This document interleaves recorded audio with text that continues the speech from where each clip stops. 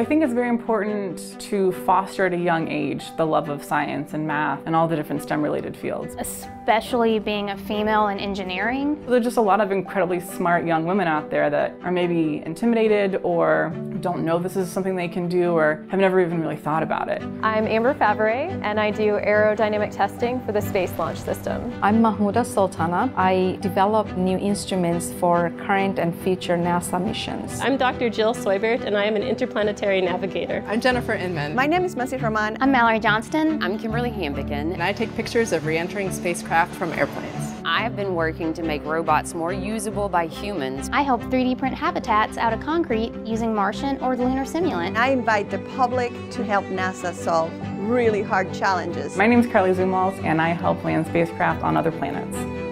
It's really important to me to be able to show that women are in these fields. It's not about picking somebody just because they're a woman, but it's about making sure that nobody's limited in their opportunities.